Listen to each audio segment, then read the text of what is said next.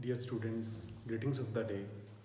In this lecture, we will discuss Chebyshev's function and Chebyshev's theta function, various properties of Chebyshev's functions, and then we prove a theorem in which we prove that all the three results are equivalent to each other. We start by proving these expressions for Chebyshev's theta function and pi x. To prove these expressions, first we recall Abel's identity, that is capital AX, we know number of primes less than equal to x, 1. And here, as small an is arithmetical function, we let that an is characteristic function of primes, that is an equals 1 and 0, 1 if n is prime and 0 otherwise. Using these definitions, pi x becomes as an is 1 for n prime, and then we can replace this 1 with p less than equal to x, 1. So this may be written as 1 less than n less than equal to x, an. So this will also behave in the same way because an is 1 for n prime, otherwise it's 0. So it becomes ax. Similarly, theta x summation p less than equal to x log p. So it becomes 1 less than n less than equal to x, an log n. Now taking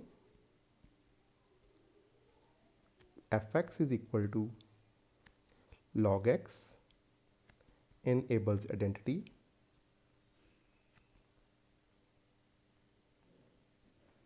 with y is equal to 1, which further imply, now left hand side is same as theta x equals pi x log x, and as per the definition of pi, there is no prime less than equal to 1, so this term will become 0.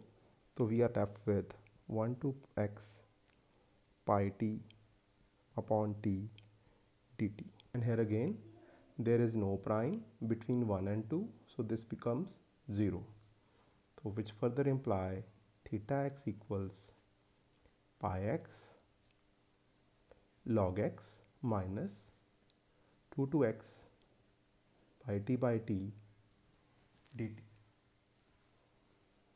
Now second part, now we let another function bn is equal to an log n. So with this substitution and using the definition of pi x and theta x, so theta x becomes summation n less than equal to x bn, because theta x is summation log p, and when we put value of bn here, it is an log n, and an is 1 for n prime, otherwise it's 0. So we let it is capital Bx. On the left hand side, summation 3 by 2 less than n less than equal to x bn fn, and fn is log x, so that is fn by log n is equals, and here we have, in place of capital A we have capital B, so bx is theta x, so we get theta x, and fx is log x minus theta of 3 by 2 log of 3 by 2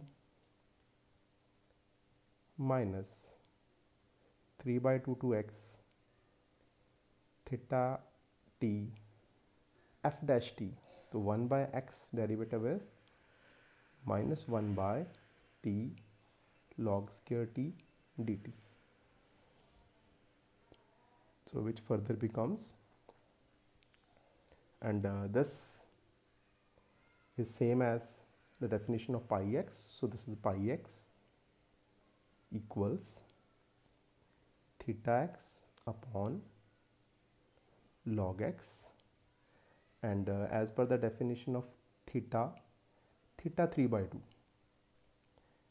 theta 3 by 2, when we put x 3 by 2 here, and by definition of small bn there is no prime less than 3 by 2, so this is also 0 log square t dt.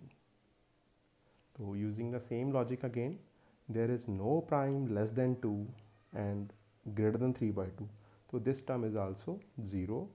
So we are left with pi x equals to theta x by log x plus 2x theta t upon t log square t dt, so which proves. Next result is we will show the following relations are logically equivalent. Means to say we show 1 imply 2 and 2 imply 1, 2 imply 3 and 3 imply 2.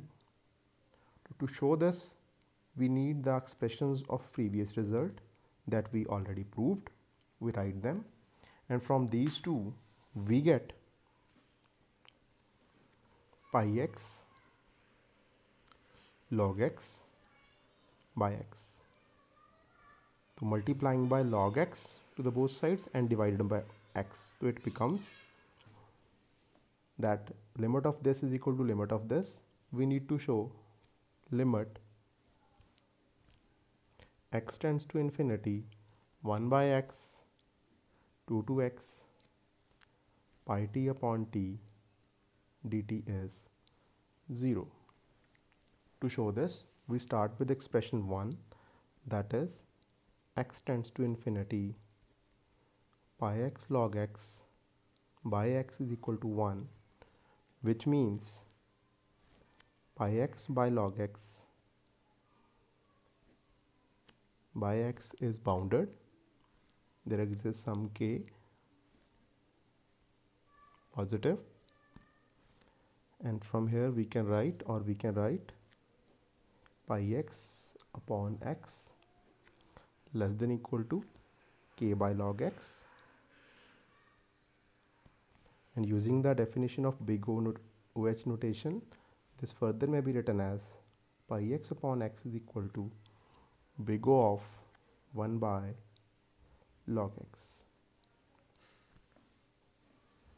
Then the required expression becomes 1 by x 2 to x pi t upon t dt may be written as big O of 1 by x 2 to x dt upon log t. So we solve this integral. So separating this into parts, 1 by root x log 2 plus x with cancel out with x log of root x, and here also square root cancel with square root, 1 by square root x log square root x, which is 0. X tends to infinity. Therefore we have proved limit x tends to infinity 1 by x 2 to x dt by log t is 0. So putting this value here, we have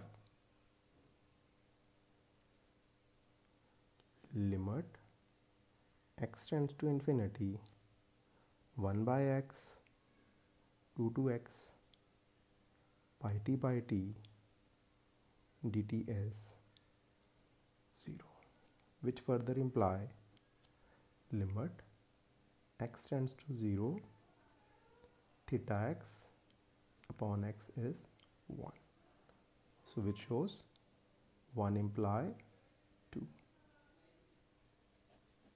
Now second part, we show 2 imply 1. to show this.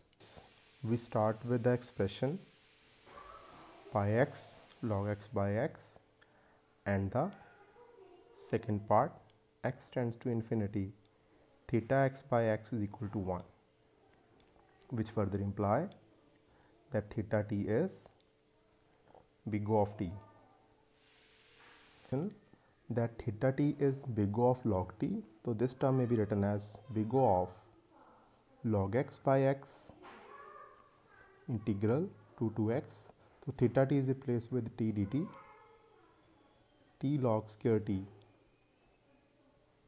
which may further be written as, so t cancel with t, log x by x 2 to x dt upon log square t.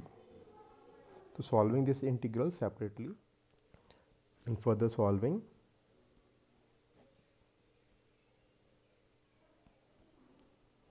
plus, so this power can be written outside, it becomes 1 by 4, 4 comes here, 4 by log x square, log x cancel with this, 4 by log x, 1 minus 1 by this, so which tends to 0 as x tends to infinity. Therefore, limit x tends to infinity log x by x 2 to x dt upon log square t is 0, which further imply limit x tends to infinity log x by x 2 to x theta t dt log square t is 0, and which further imply limit x tends to infinity pi x log x by x equals x tends to infinity theta x by x. So it is. Now we proceed towards the third part, in which we show that 2 imply 3 and 3 imply 2, or we show these two are equivalent. To prove this, we start with the definition of Chebyshev's function in terms of Chebyshev's theta function, and we prove this inequality first. To prove this inequality, we start with Chebyshev's function minus theta x equals summation m less than equal to log x base 2 theta x power 1 by m minus theta x. We expand this for the first value. Now, by definition of Chebyshev's theta function, theta x is summation p less than equal to x log of p, which is less than equal to summation p less than equal to x log of x. So we can easily write this, because here we are only taking summation for primes, and here we are taking summation for all x less than equal to, so which is again less than equal to, so here we are counting sum, taking sum only for the prime number, and if we take sum for all numbers, so that is x log x. Now psi x minus theta x becomes, dividing both sides by x, so it is psi x by x, theta x by x, and x here. So this cancel with this becomes log x square by 2 root x.